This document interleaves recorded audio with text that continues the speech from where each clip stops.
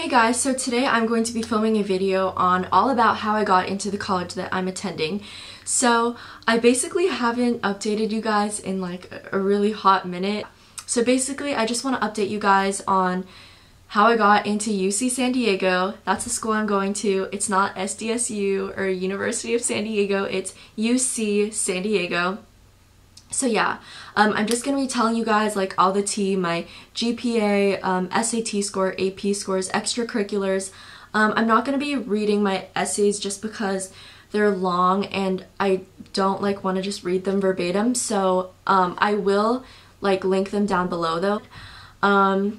Looking back on them, I don't know if they're that good. I don't know if they have too much substance, but I also don't think that they were too bad. Also, like I said, I haven't really updated you guys in a hot minute, but today is September 13th. It's a Thursday, and exactly 1 week from now, next Thursday, I'm going to be moving into college. I'll be daily vlogging, talking about like college finances and just giving advice to you guys who are going through the process right now. So yeah, this video is going to be super detailed just because this is not something to fool around with. This is college admissions. You need to get it done. So I'm going to be telling you guys all the details and stuff like that. So basically the number one thing that colleges are going to look at, and this sucks, there really is no formula to get into college.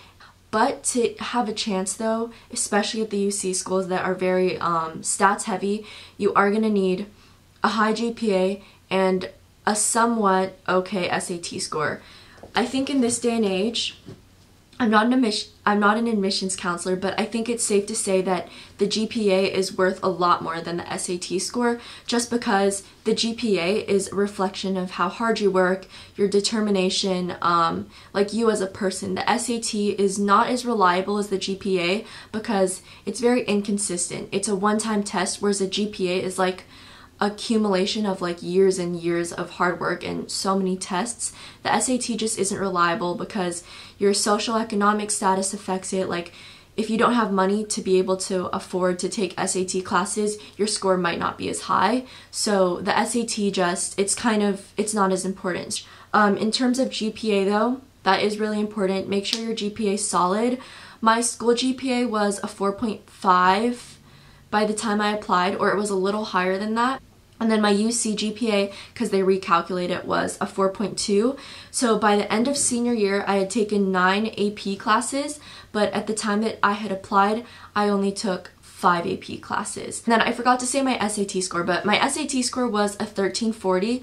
I got a 680 on the English section, and then I got a 660 on the math section. I took it one time just because I took it hella late. I took it like at the beginning of senior year.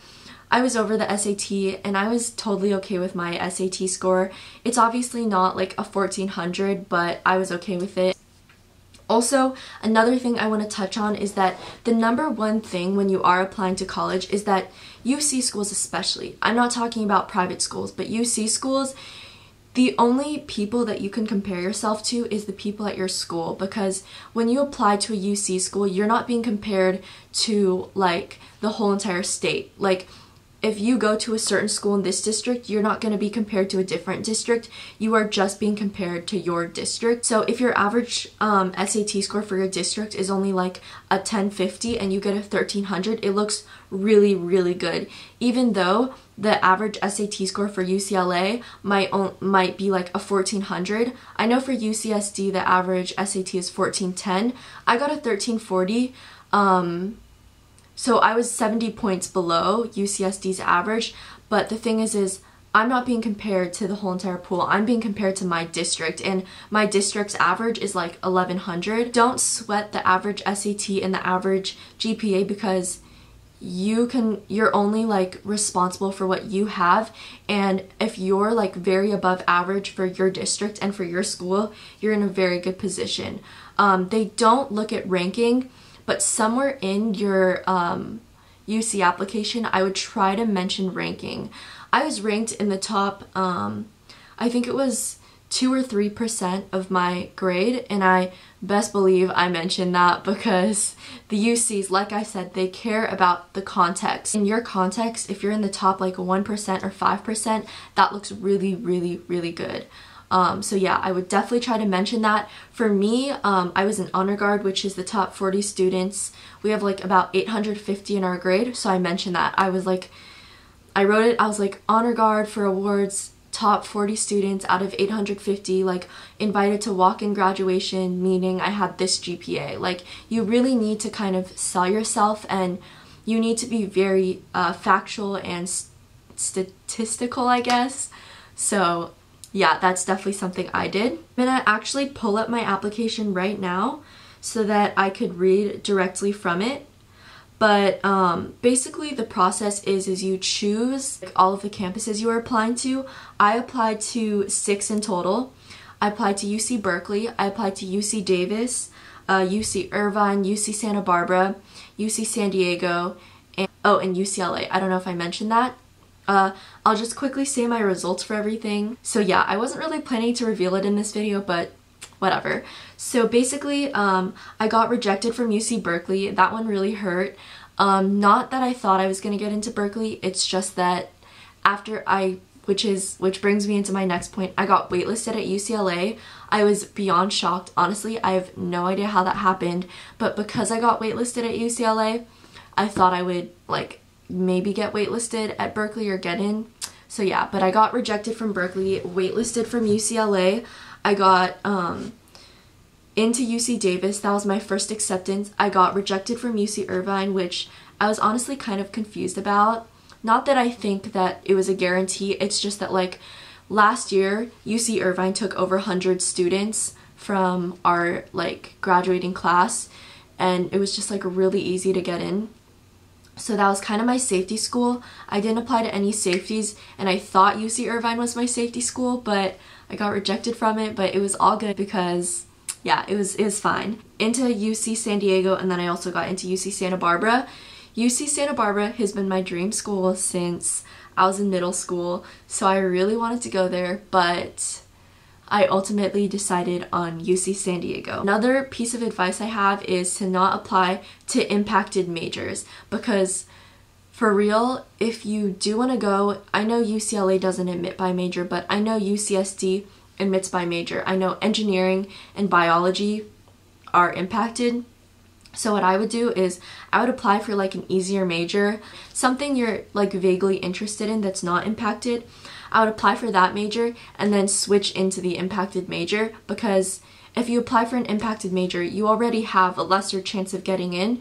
So I would apply for like the easier major to get into, so at least you could just get into the school, and then after you get in, then you could like switch majors. Okay, so basically for my grades, they asked for your freshman year grades. It's not calculated in your GPA though, but for 9th grade, I basically just got straight A's in 3 honors classes, and then 10th grade was my worst year of grades.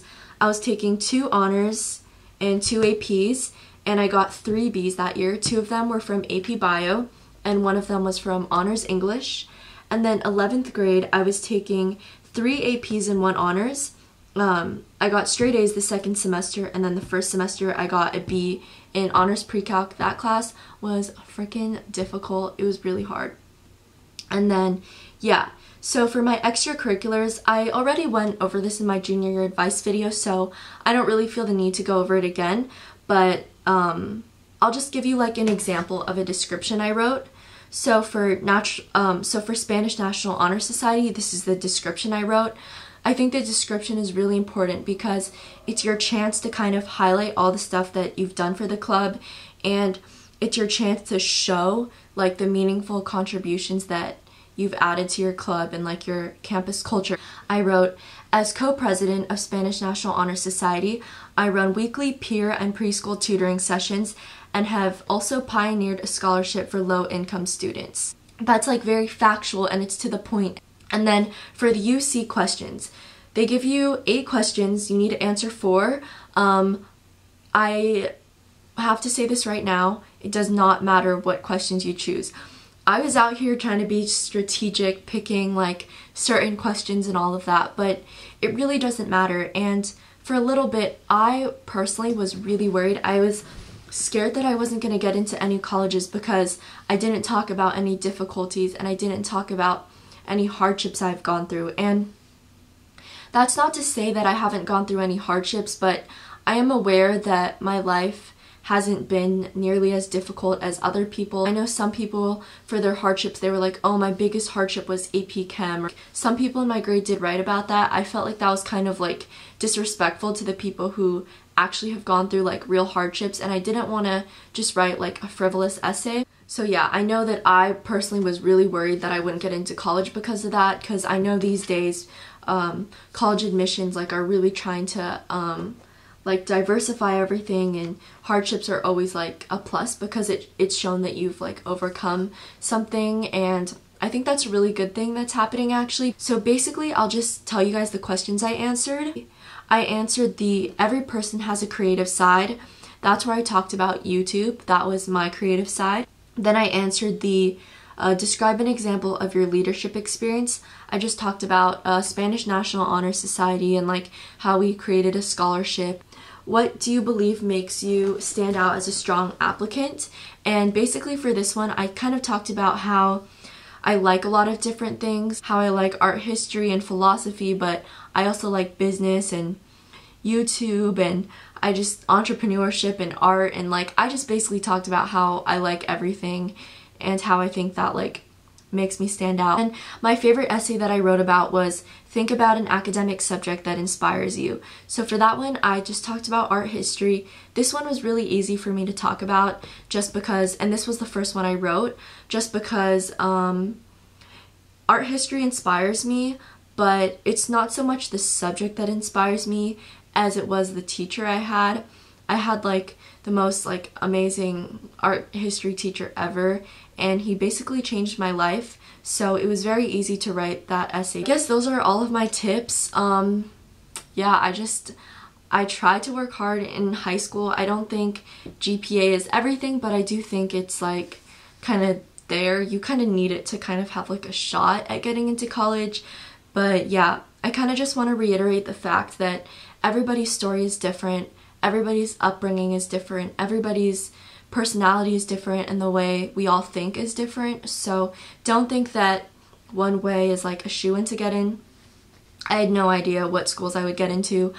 It was like totally random, and yeah, so stats aren't everything. I wish you guys the best of luck, and if you would like me to edit any of your essays or just offer like any advice that's like personally tailored to you, you can always reach out to me and I will definitely get back to you. So yeah, hopefully this video helped, and I hope you guys have an amazing day. Bye.